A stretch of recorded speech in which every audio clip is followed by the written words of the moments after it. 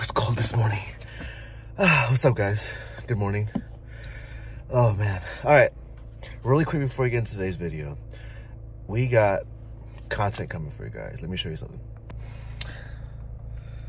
We got the missing link to the motor finally. So we'll drop these off next week and we can have content for the rebuild. A lot of you guys that are just catching on, I am rebuilding my first car. It's been down for about 10 years, and my plan this year is to debut it at SEMA this year. But today we have a feature lined up, so we're gonna head down to Vista and have a feature with my boy Russ. So let's get into it.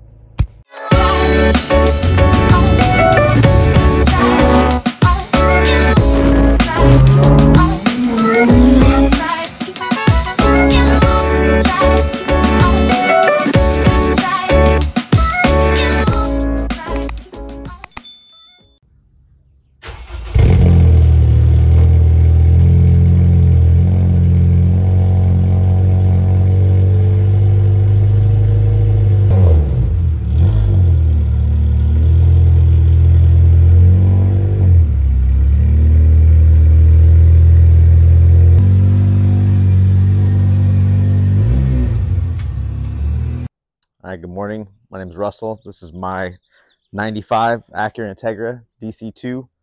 Car's pretty special to me. Only thing I had that stuck with me through a lot of tough times, and had it for like 25 years. This is it. It's a little track circuit course car. Galaxy gray. Galaxy gray paint from House of Color. APR mirrors, carbon sunroof delete from Canada that this guy shipped me. Voltex wing, waited like 8 months for that thing. It was like 2 G's. That was like 10 years ago. Get you a lot of downforce at the track. Yeah, and then this was a GSR, so it used to have an amber turn lanes. I think those are just off of either a newer 99 Integra with the all red lenses. Yeah. Stock rear bumper. I mean, everything's pretty much stock. It's yeah, no real error. I want to get those PCI side skirts, but I haven't gotten those yet. We just did a Cybon carbon roof, or carbon hood rather, and then this is a PCI splitter bracket, and I think it's Checkered Motorsports air dam. And then just a JDM, obviously Type R front end conversion that me and my buddy Dickie did. Just in the garage, just garage built, you know. Definitely help being able to build a car like this when you don't have to pay for a lot for labor. So you got your friends to help you. Yeah. But yeah, that's it, man. That's the outside, and then you got 949, 15x9 plus 35s all the way around square, and we just did 245. Tires up front, 225 in the back, so it's a stagger setup now. Nice. That was just new. That's I've only had one track day on that, but it did well. AP Racing, ASR big brake kit up front. It does have RSX base rear calipers, so I think they're like the same size as a Type R without having to go 5-lug. That was a good even easy upgrade to making brakes more balanced. So they're RSX rears. It's got RSX rears, yeah. You have to turn the caliper upside down to mount it. So when you have to bleed them, you actually have to take the caliper off the car, turn it right side up so the air comes out properly. Oh, wow. Yeah, and then it's got Type R rear lower control arms, ASR subframe brace, Coney race shocks, hard race bushings everywhere, hard race upper camber control arms. Man, I don't know. You start getting into it, and there's just more and more stuff that you don't think about messing with. Hard race rear camber adjusters. I think that's pretty much it for the suspension. I'd consider more of a budget build, but it's tried, trusted, and true, and it's done really well. The car handles really, really well. It's handles too good, you know. It could be driven faster, and I just, you know, it's tough to get the guts to keep the gas pedal down, but that's what we're always working on. It's a hobby, and it's a lot of fun. So tell me, since you do time attack road racing, what actually got you into, you know, a Honda? Is it, you know, something with, you know, friends, or just you bought the car and then you saw your friends building their cars? I would say all of that and above. It's affordable when you get into something that and arguably costs a lot of money, especially to do it like over and over and over again. Yeah, you do wear out tires. Yeah, you do wear out brakes. You got to pay for the track day. You got to pay for fuel.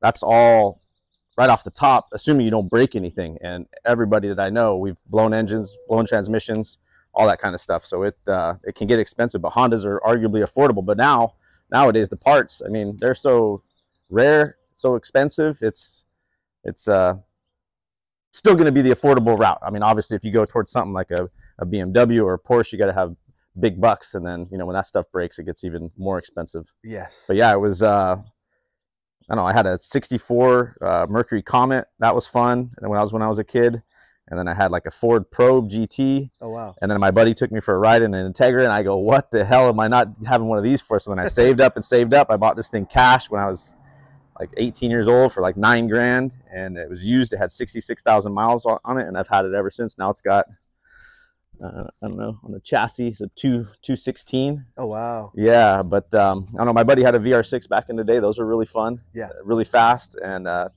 just got the GSR and just turboed it, blew it up, turboed it, rebuilt the engine, built it, blew it up a year and a half later, did it one more time, and then my friend Dickie was like, "Man," he goes, "I ain't helping you fix that thing no more. It's been it ran when it ran good, and then when it didn't, it freaking broke." So we did a K swap on it, and that was it's been 12 years, and the motor just won't break. So I love it. Nice.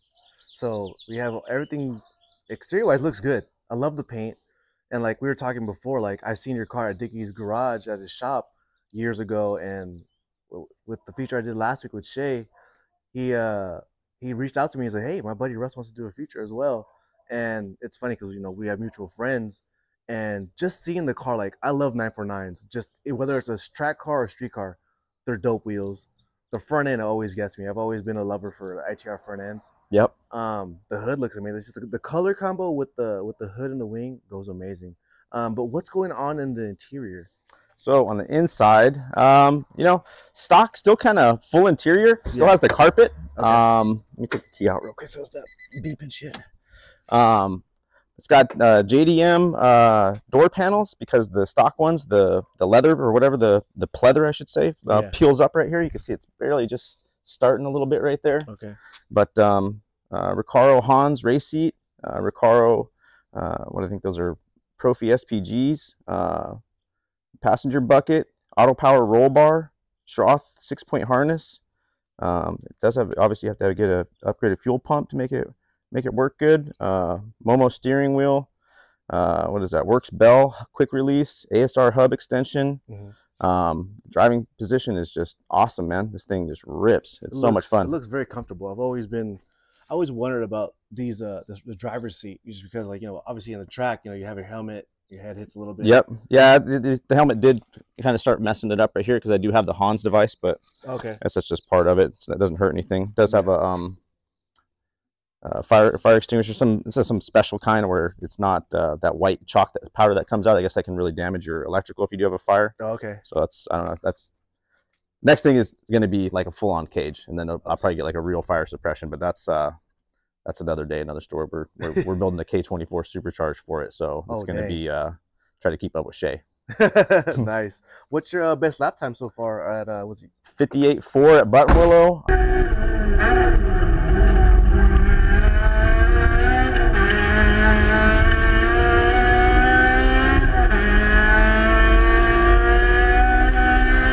I think I did a 59 flat at Chuckwalla.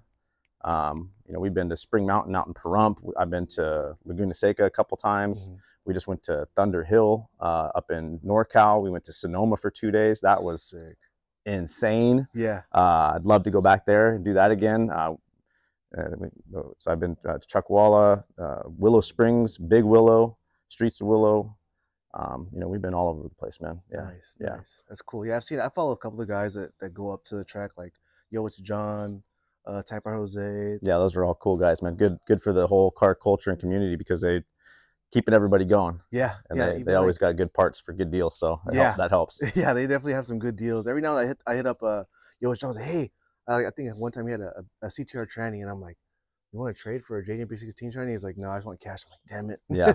But the deals, they come up really quick and they sell really fast. They sell really quick. Yeah, for sure. So everyone probably wants to know under the hood. Yeah, we can go to that part. Let's see here.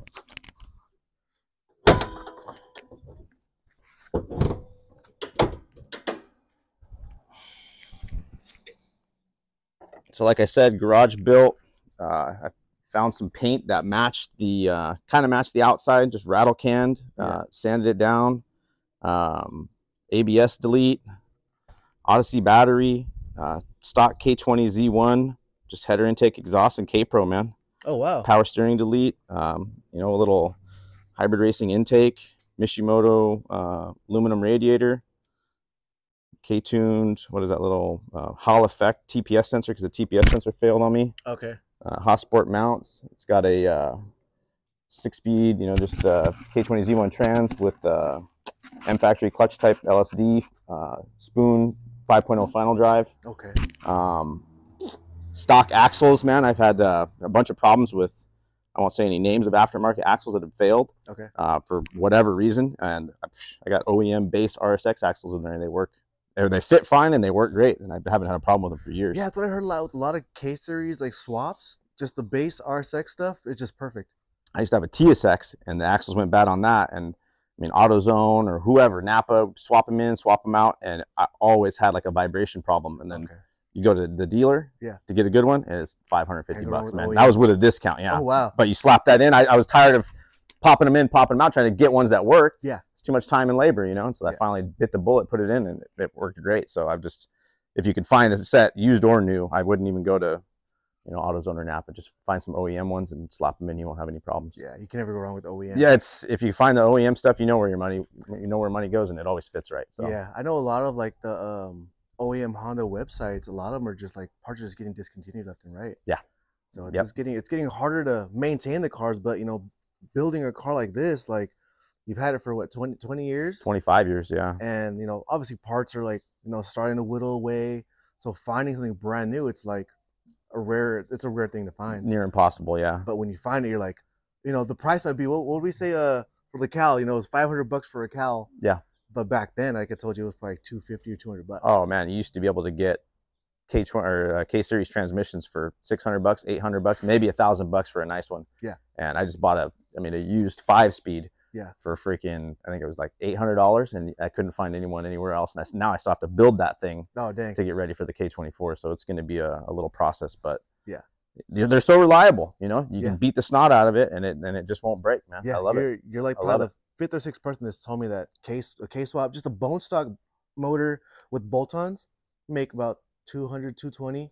Yeah, I think this made 246 at church. And again, it's been in there 12 years. I had it tuned once. I haven't messed with it. I'm not gonna. Yeah. So I'm gonna do a whole complete changeover, transmission, engine, everything out and in, and new computer, and just make it a swap. So maybe a K20 swap coming for sale soon. You know? Nice. Yeah.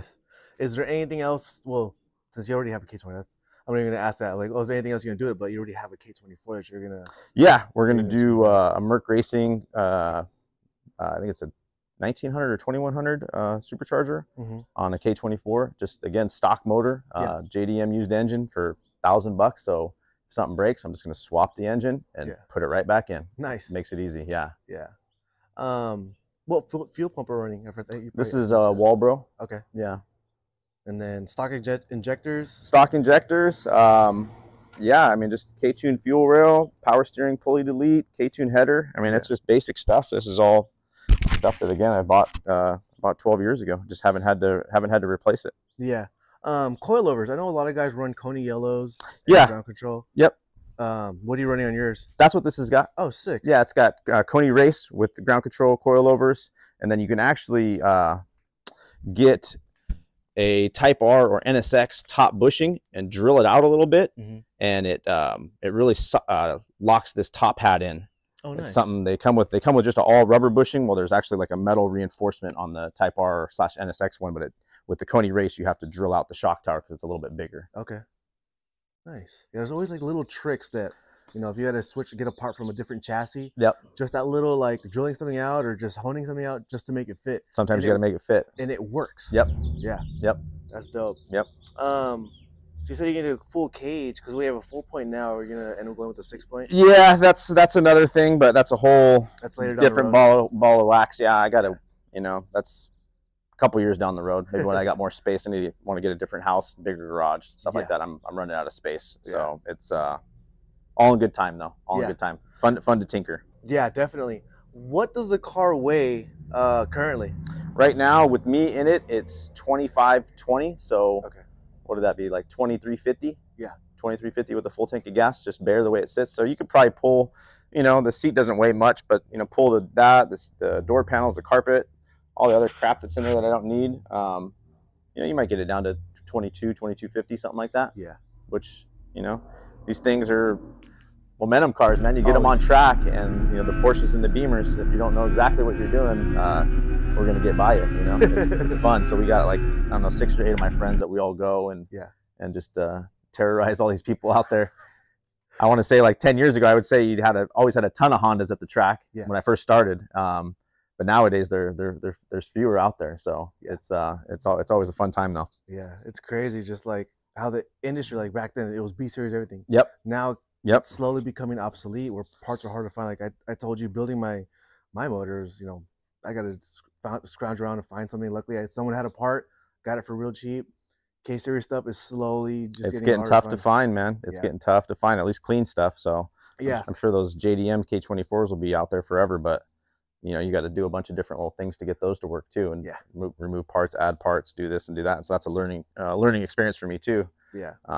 But nowadays you got YouTube and the internet, so and K-series forums, so it makes it really easy to. The forums go such a long way, because if you can't find on YouTube, or if you don't have someone that has the experience, go on the forum. If you can just go through a thread and find it, you'll find the answer really quick. I mean, that's what I do. I'll go on Google. It'll come up with NWP or Honda Tech. Yep. And that's usually where you find the answers. A lot of times, you know, someone has probably done it before once or twice, and you figure out how to do it that way. Yeah, there's a couple OG guys out there. This guy Catman, he's always always down to help, always super supportive. So yeah. Catman's been in the. There's people that'll help you. Yeah, there's guys that have been into the industry heavily, and they're still heavily into it, and their knowledge just goes so far. Yeah, absolutely. And they're always helping, helping the guys that are in it, guys that are getting into it. Because, you know, I told my buddy a couple weeks back, you know, for the OGs, like, we had to find out the hard way. Yeah. We'd break something. You get pissed off, like, dude, the store's closed. Where you try and go? If it's on the weekend, you're like, all right, well, I got to either find a bolt that'll hold it temporarily, or call a buddy to help. Yeah. Yeah. And, you know, that's the one thing I always love about the community and the culture, is the guys that are really into it. They're always willing to, you know, give an extra hand, or give you any kind of a knowledge, or even just like, hey, troubleshoot it this way. Yep. And you're like, dude, I didn't even think of that about that. And you're like, thank you. Like, by the grace of God, you're like, dude, thank you. Yeah, exactly. You get the car running. Is there any shout outs you want to do really quick before we cut the video out?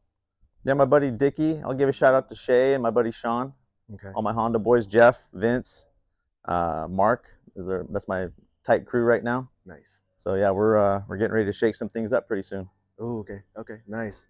Also, you guys, Dickey, I'll put his information in the description below. Anthony Dickey, he's in Arizona, does maintenance, does repairs. Check him out. Thank you for spending some time today to show me this beautiful car. Let's do some roller shots and show you guys, you know, how this car gets down, at least how it looks on the road. I know looking at it's one thing, but seeing it on the road is always amazing. Let's do it. But again, thank you again, Russ, for taking some time out of your morning. Anytime. And, we'll see you again, hopefully when the supercharged motor's in. We'll do another one. Yes. Okay, man. Thank you. Deal.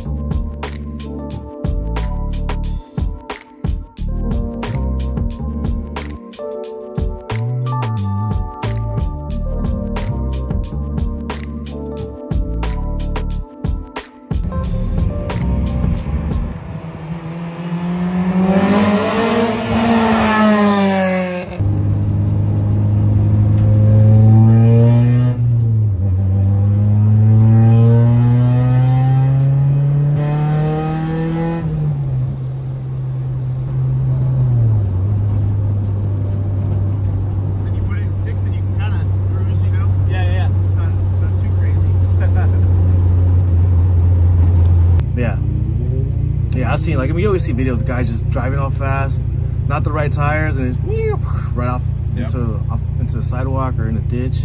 I had a like a brake bias issue. I had the wrong proportion valve on there for years, and so it would always lock up the front brakes. Like I'm like struggling. I'd have to like baby them. Finally, we did that, man. So I've only really had like 2 or 3 track days now with like brakes as they should be. So I'm kind of like still like relearning the car. Oh, okay.